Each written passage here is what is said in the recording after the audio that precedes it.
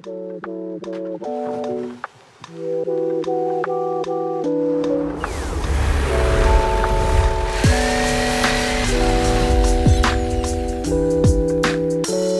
up, I'm DualEx and I'm converting this cargo van into a home. Today I'll be making the bed, but first I need to insulate and cover this wall.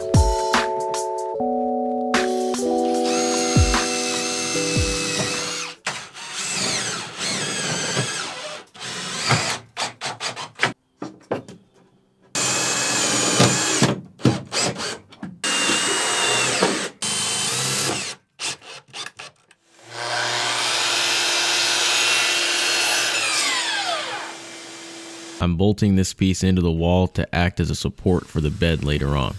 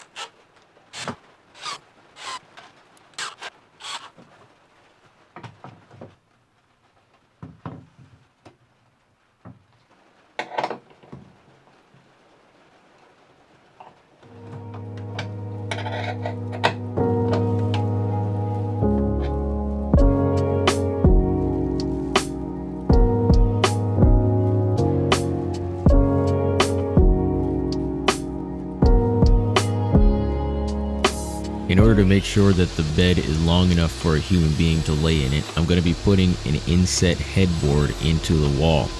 This should support someone who's up to 6 foot 2 inches tall.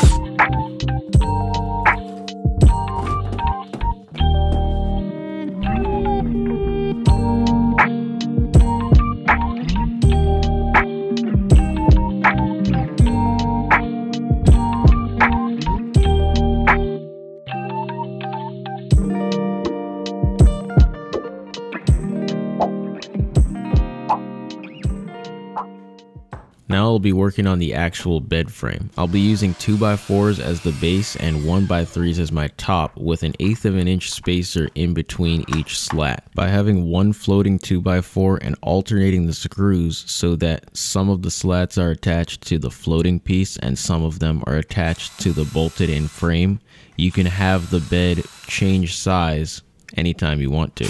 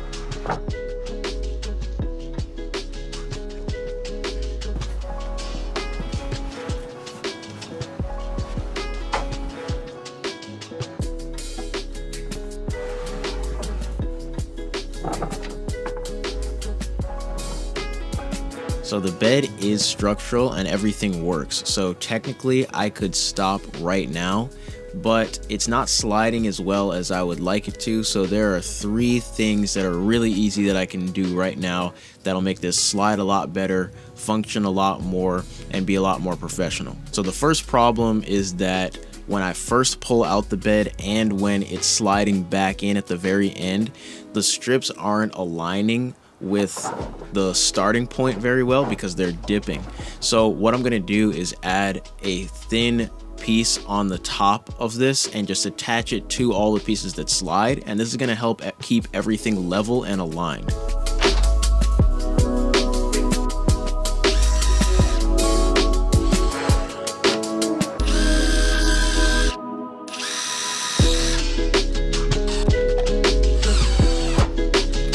The second big problem is that when you're sliding it back in, sometimes the slats hit the 2x4s on the bottom. So what I'm going to do is actually chamfer or round over the edges of all of the sliding pieces so that when they get to the end, they have an easier time getting back up on top of that 2x4.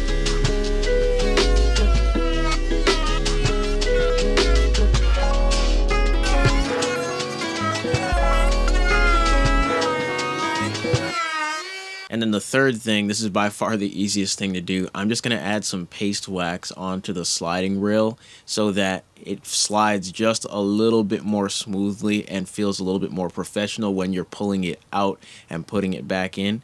And I'm also going to add a rubber piece to the other side where it's resting on the countertop. If you have a rail on yours, then you would just add paste wax there, but I'm just adding rubber so that we don't ruin this nice countertop that I put in.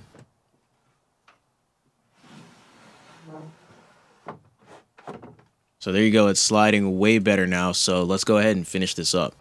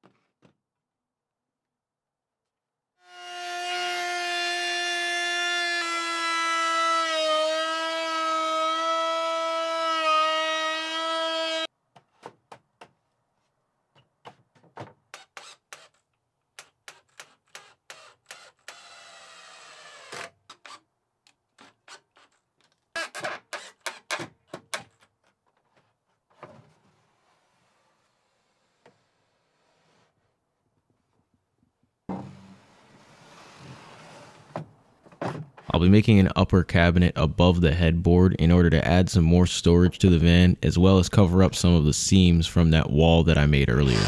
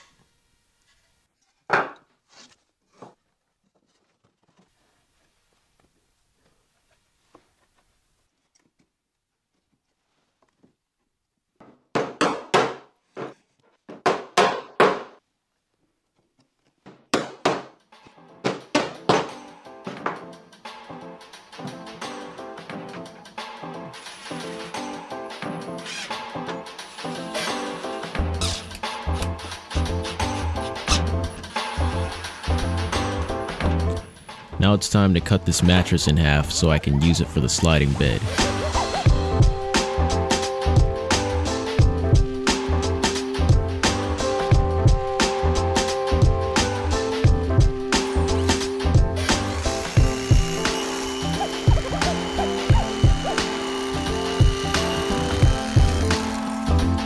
And thank you to the comments section for letting me know about these bread cutters.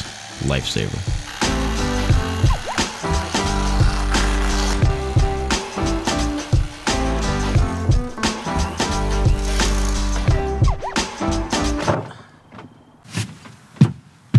Alright, so here's the thing.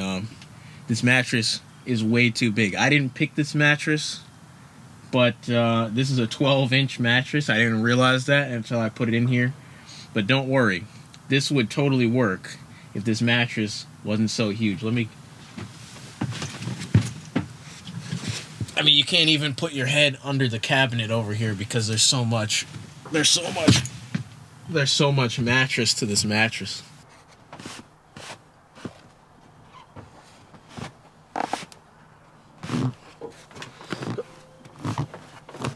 Oh my god, dude. Oh, this is way too big. Oh wow. We're definitely doing something else.